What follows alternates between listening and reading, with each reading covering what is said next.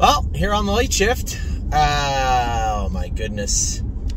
How the hell just put a little step in. I almost thought they missed that break coming out of the last turn. We let his hobbles out just one more hole. They've been going out and out and out. If you guys look back, you know, here's this horse that was trotting in 54, 55, doing really good. Fractured his knee. We had to operate, take the chips out. He's really hard on himself, so I galloped him back to the races. And, you know, James was somewhat distraught because the horse was always making a noise, and he thought that that was part and parcel to maybe the way we were training him back.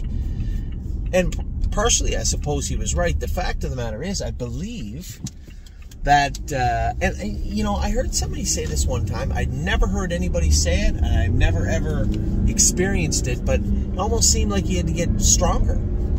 He was. When you would train him the first few times I galloped him, after we were done galloping, he would make a noise. He was very weak in the throat. If you grabbed him at all, jogging around before the warm-up, he would make a noise. His first starts back, qualifier, he would make a noise, and he got a little bit better, and truthfully, you know, Dominic and Shelby, not only did they do a great job, but they can tell you, because they were there and experienced it.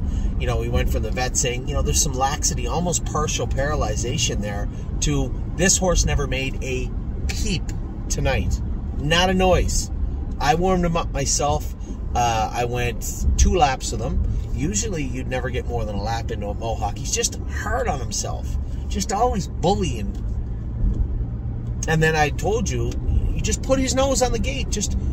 I jogged him. I turned him when I went on the track. You saw him canter and goof around. I turned him around, jogged him around the turn on the trot, let him trot down the backstretch. He cantered a bit again, but he was getting heated up, right? Turned him around, waited for the gate to come down, plucked his nose, boom, right on the gate. It was stopped in park. They were fixing equipment. I just left his nose right on the gate. We pulled down onto the track. The gate started to pick up speed. Hit the trot perfectly, came away well. I could have shot the gap a little bit, and I said, let's just try and keep it quiet. And he was so behaved tonight. You know, I seesawed him a bit. I let Scott Young in front of me, and then I shot back through around the line. We're going right along, and I know we're trotting right along. I came out in the last turn, but I don't want to move him. The last 2 times, and even in his qualifier when I moved him, got him to the outside, and he kind of sprinted for a little bit and hung. Still on the left line a little bit tonight, but not like he's been. We've been taking gear off him every week. This is a horse now that just wears trot and hobbles, an open bridle, a set of bell boots, and vet wrap behind. That's it. And truthfully, he probably needs nothing behind. Just got hooked on the left line. I think he was looking to, he wanted to get to the outside, and I said, listen, bud, we're 9th right now. We might be able to throw down a 7th. Just relax. And I think I was just fighting with him coming out of the turn. He just lost himself for a step and then come right back up trotting. And I think if we had been behind the wall of horses, they don't chart me with a break. But because we were fanned out and obviously in front of everybody, they did catch that little break. Doesn't matter. He doesn't have to qualify. He's going to Georgian on the weekend. Now he fits the non-winners of next to nothing. But I think that the takeaway for all of you that have been patient, all of my partners that have been patient on How the Hell, 1, he trotted 54-4 today with the last quarter and 28 apiece, and made a break in that last quarter. It's not unreasonable to believe his last quarter might have been 27-4, 28 seconds, had he not made that little miscue. It was just a little hiccup, but it was enough to throw off his momentum.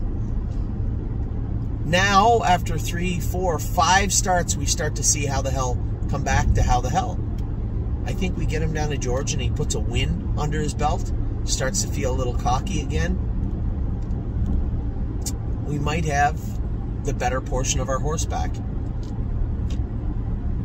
Maybe. He looked good tonight.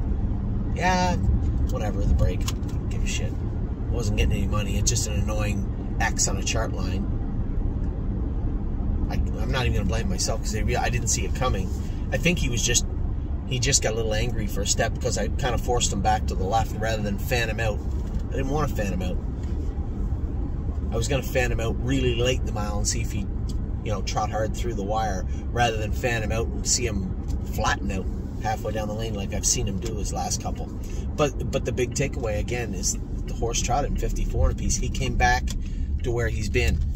And I think the horse that fractured his knee, that lame horse, is back now, but he's back sound.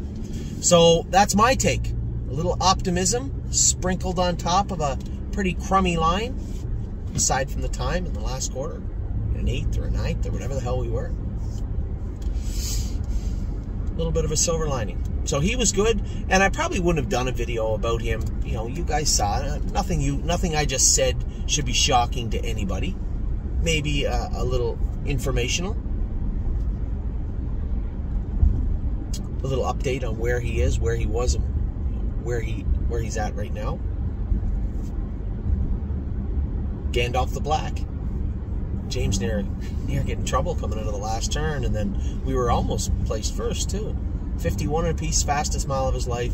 Last quarter in 28 seconds. Obviously, we weren't very hard on. I don't know what Dominic trained him, but I don't think he trained him very hard. This horse had bled a little bit his last start. First start on Lasix, off 14 days.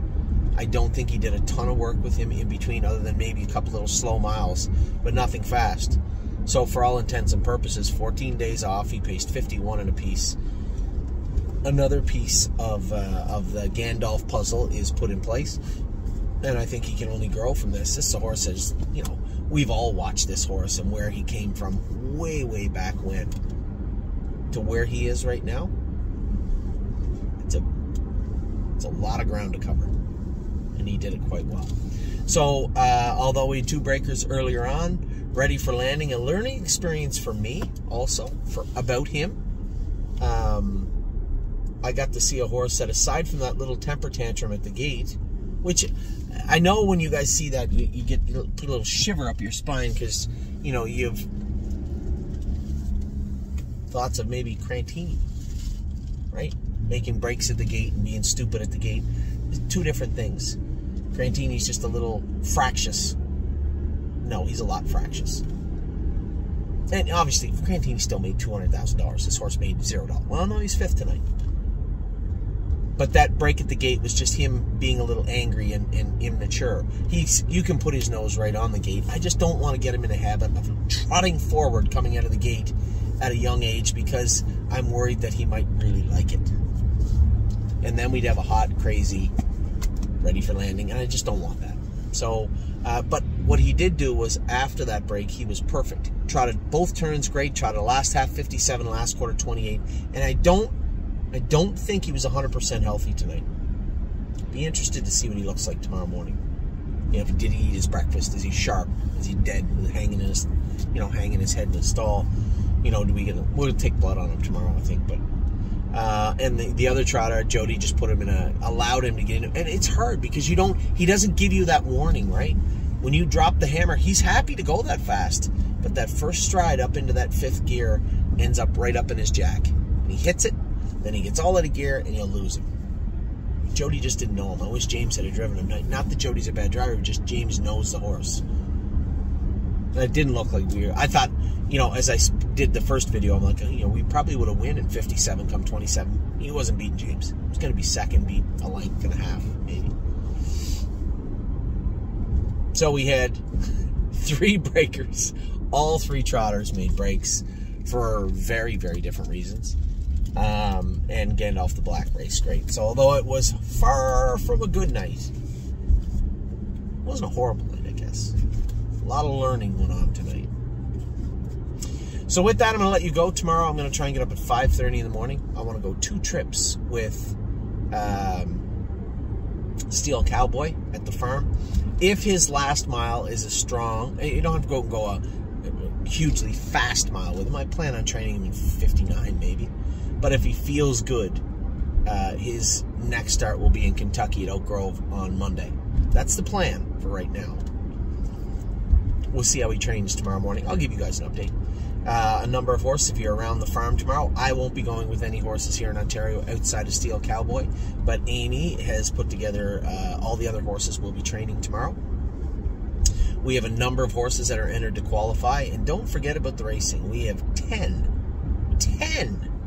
going out of Northfield Park tomorrow, I believe. Blanton's Blue races on Thursday. I can't wait to watch that race. And then everybody in Kentucky. A 5-horse. I thought there'd be 2 legs in Kentucky on Sunday. 5 horses, 1 division. Has Militant and obviously Pickpocket in it. Arson drew pretty favorable too, I think 2 or 3, all the same horses. And Dipper is in also. I believe, now I didn't book my ticket for Kentucky yet because